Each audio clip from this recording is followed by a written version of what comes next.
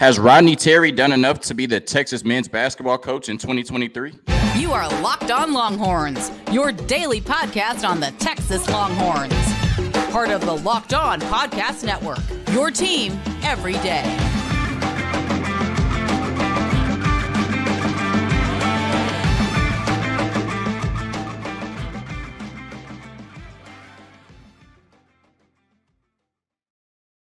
Locked On Longhorns, the show. Jonathan Davis, your host. Today's episode of Locked On Longhorns is brought to you by Bet Online.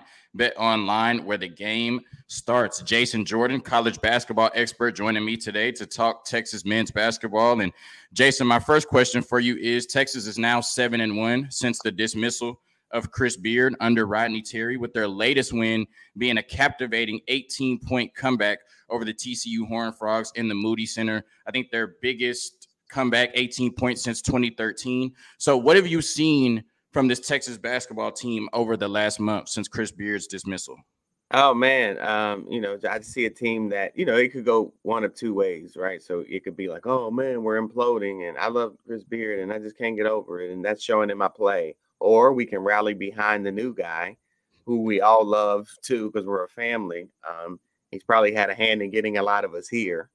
Oftentimes they're closer to that guy, right? Because, the assistant tends to be the sounding board and, you can vent to him about the guy that's getting on your nerves, who's typically the head guy because he's the fall guy.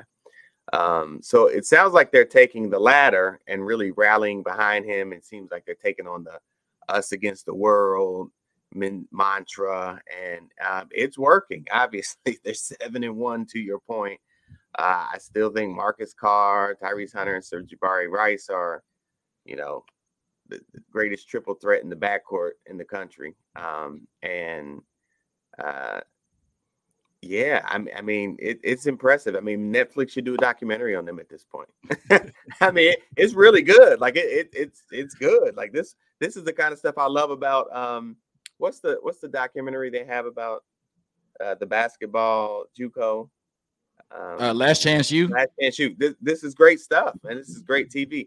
38, 10, and 10 from that trio of backcourt. I mean, they've obviously stepped up. Carr's averaging 21 a game since Beard left. I mean, they're definitely. And then here's the thing: they've already had some. They gave up 116 to K-State. I mean, that was a horrible defensive effort, right? It was just monumentally, historically horrible. So they've had some. It's not all been good. That's my point. Is that we've seen a little adversity. We've seen some negative, and then they bounce back and they have a great defensive effort the next game, holding 46. I think they gave up in the next game. So you're seeing that they're learning from things, and obviously they're on one accord, and their chemistry seems to be improving. So yeah, it's remarkable. Yeah, and you talked about that loss to Kansas State, but even in some of their wins, they didn't look great, right? You talked about the night it happened against Rice, going to overtime with Rice. Before Chris Beard's dismissal, they had not given up 70 points to a team that wasn't ranked, right? They gave up 70-plus points to Illinois, Gonzaga, and Creighton. But since then, Rice, Louisiana Lafayette, and Texas A&M Commerce have all scored 70-plus on this Texas basketball team. So the last two games have definitely showed resilience. And like you said, it showed more of a rallying around Rodney Terry rather than a sulking and, our season is over. Speaking of that, I'm not sure what your expectations of this Texas basketball team were coming into the season, but a lot of people, kind of tempered their expectations when Chris Beard was fired. What are your expectations for this team now? Because they still are very talented, and obviously, Rodney Terry is 7-1 with them since he took over as the acting head coach. Yeah. So what are your expectations for this Texas team moving forward for the rest of the season? So I think the last time we talked, we were talking about Final Four, and I was on board with that, and I felt like they were a Final Four contender for sure. So I think with Beard going out, especially the way he went, geez, Lord, the way he went out, it gives them an out, right? So it gives them a, hey, man, we could just, we could try, but if we don't do it, then we could just say it was because of coach, and everybody would understand that, right? It makes sense. Like nobody's expecting nothing from you. Your head man's gone. T'Challa is dead. You know what I'm saying? It's, Wakanda's open right for the picking, right? So they're not taking the bait. that's the thing. So it's like, hey man, go ahead and lose a couple. You know, we good, right? So they're like, nah. We Final Four contenders. We still on that. Yeah. And so because they're not taking the bait, I'm not changing. You got to and they will face adversity. They've already faced some. To your point, I'm glad that it's not been all peaches and cream. Like I want to see the growth in these 8 games and giving up, being bad defensively and looking miscues and you won't hear and the assignment's off. And I want to fuss a little bit and let's be about to fight in the locker room a little bit because we both frustrated. Now we need that. That's all. This is what I'm saying. Netflix, I'm trying to get you this money. You know, go get the documentary started because this is great stuff. Especially because they're having success. But yeah, they're not taking the bait, so I'm not changing. I'm not budging either. And they will face adversity. We'll see more because I mean, it's the conference is murderer's row. So they're going to face adversity. It's going to be tough, but obviously they're the mental part of the game is the most important part, and they are mentally tough. That is very clear. Yeah, so I just want to get this on record. Jason Jordan, college basketball expert, still has Final Four expectations for this Texas men's basketball team under Rodney Terry. Absolutely. They're 7-1. They've had some impressive wins. TCU was obviously an impressive win. So they're rallying behind them. Let's go. 7-1.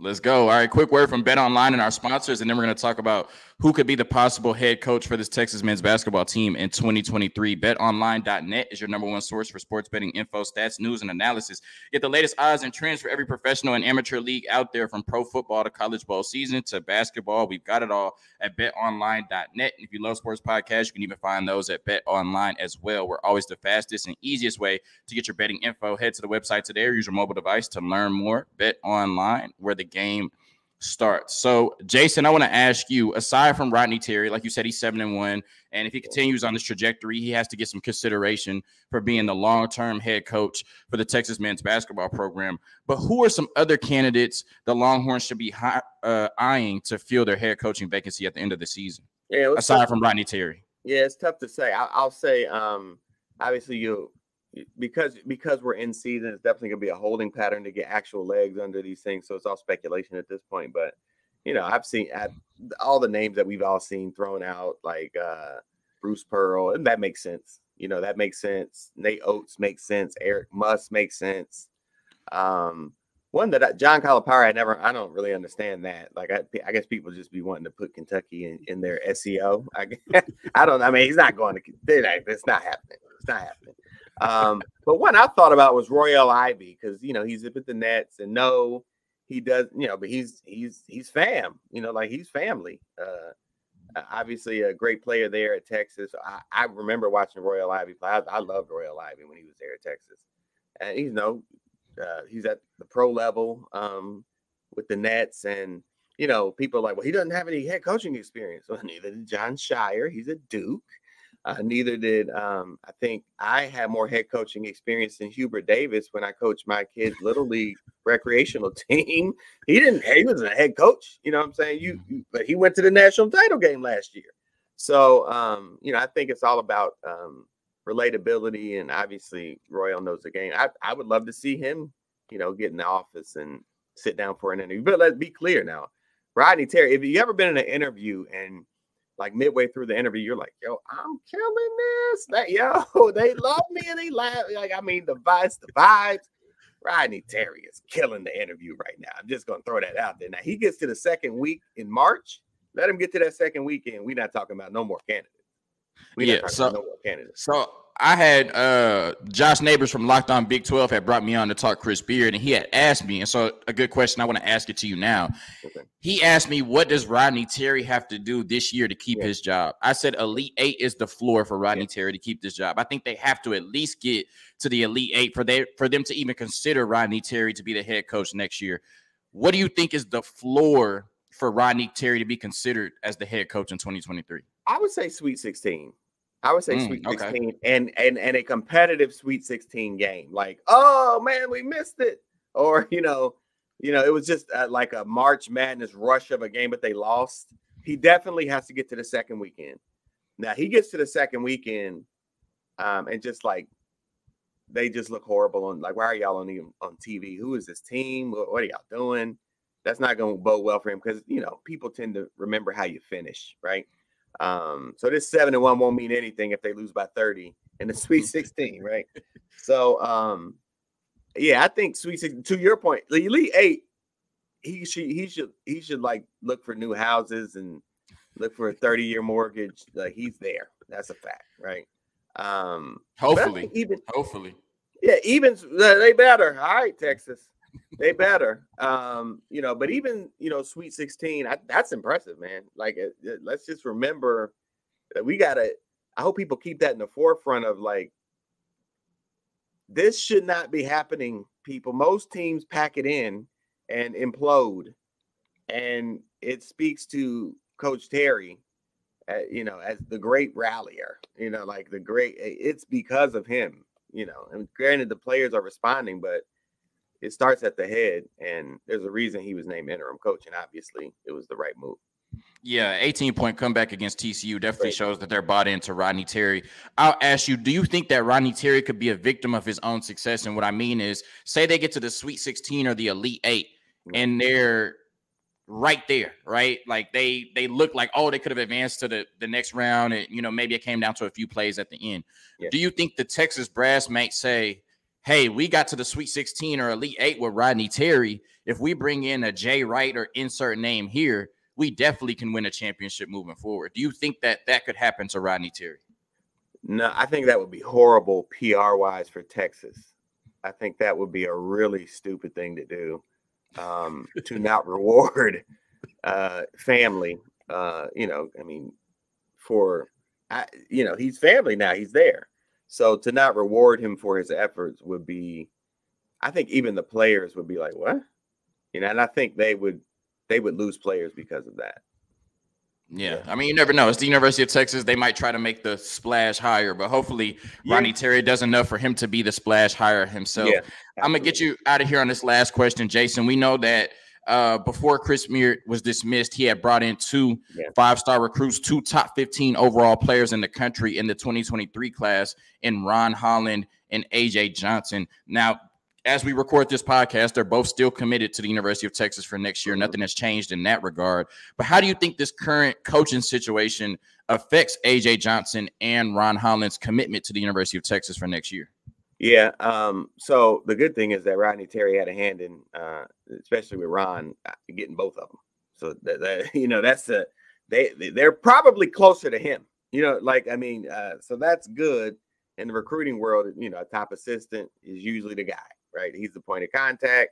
And, obviously the coach takes over. I'm not saying Chris Beard didn't do it, but there's the deep, close relationship with Rodney. So that's great. That bodes well. He's having success. That bodes well. They're all in a holding pattern right now. Like, so if Rodney Terry were to implode in the rest of the season, they just tank it, right? That's not good. And that's probably not going to bode well for both of them if they keep both and they don't finish well. It looks like they're going to finish really well. I think winning helps, right? Higher helps. So if you're winning with the guy that helped bring them in, logic would say that they're going to be fine to keep those 2 studs, right? But to your point, to your last question, if they win and then they went, oh man, we could really win, I think that wouldn't work very well to keep their recruits, because that don't look good to me, right? So I know that's not going to look good to mama. I know the mamas. I know that's not going to look good to mama if they're not rewarding that man for the success that he's having, if that makes sense. Yeah, like I said, hopefully Rodney Terry can take this team to the Sweet 16 or further, and we're not even having this conversation. We just rewarding Rodney Terry for his hard work. I know that this Texas Tech game tomorrow has lost a little bit of its luster. I think Texas Tech still does not have a Big 12 win yet, and of course, with Chris Beard being gone, the intensity of the rivalry that was building kind of took a big step back. But hey, Texas, we got to take care of home. We got to take care of the Moody Center, and we got to beat the Texas Tech Raiders tomorrow. Thank you for Jason Jordan coming on, college basketball expert. Hook 'em and peace.